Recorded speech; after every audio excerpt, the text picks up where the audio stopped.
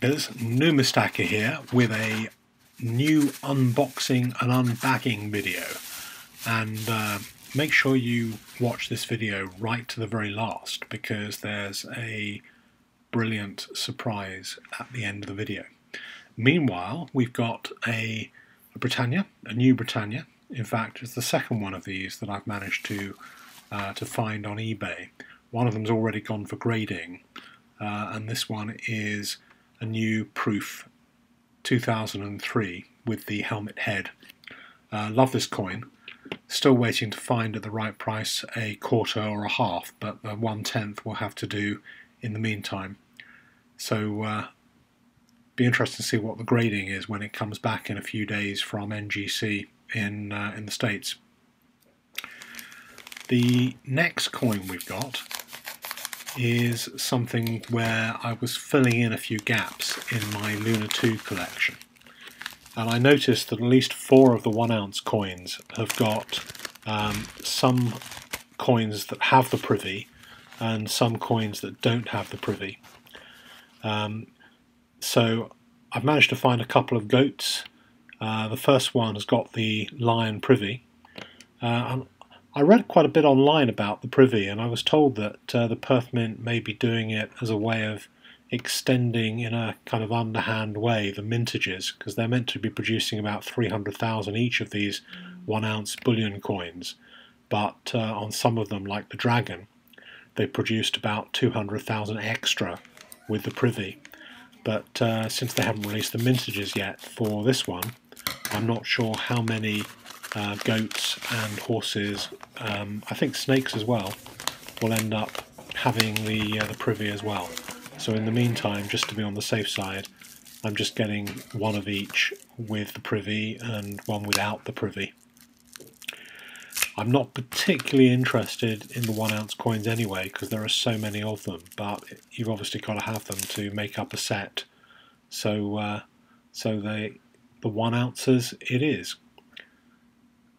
I think one or other of these coins came from Arshimo on the Silver Forum.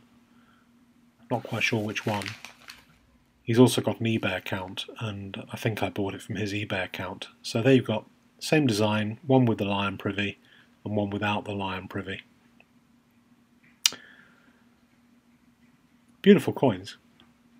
Not my favourite one, I think. I like the horse, I think, is really nice. Maybe next year's will be a little bit nicer. This is a couple of packets that were at home again when I arrived today. Both sent from the States via one of the guys on one of the bulletin boards. And it's the Year of the Mouse, half ounce coin. So I'm gradually building a collection of mouse coins. Got the 1 ounce, found the half ounce. The half ounce is quite difficult to come by. It's quite a rare coin with only 17,000 odd minted. The first one he sent to me didn't track, so he sent me another one.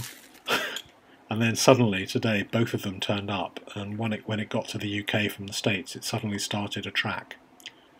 So I told him that I'd have both if they arrived. So I sent the money off for both coins today, so I've now got 2 half ounce mouse coins. So that's the half ounce and the 1 ounce.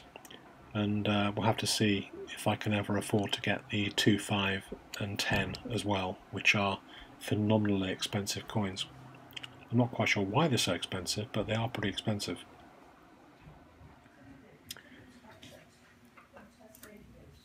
The next one is a coin that comes in a very big box, and it is truly exciting because it is an amazing coin and a great find. This is the first one of these I've had of this size, and it's just awesome. I thought the 10 ounce was big, but this is just outrageous. I really like this size.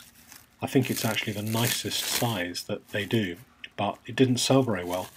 It hardly sold at all, so it's a very rare coin, and they stopped making them, and they decided to make the 1 kilo instead, but they do these in the ox, the mouse and the tiger, and this is the second rarest of the half kilo coins.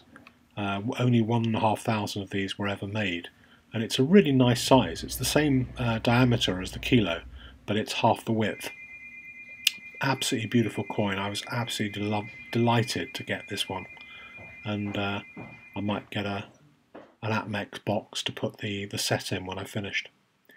Just wanted to give a shout out to the guys over in the silverforum.com. Great bunch of guys if you want to talk gold and silver and metals.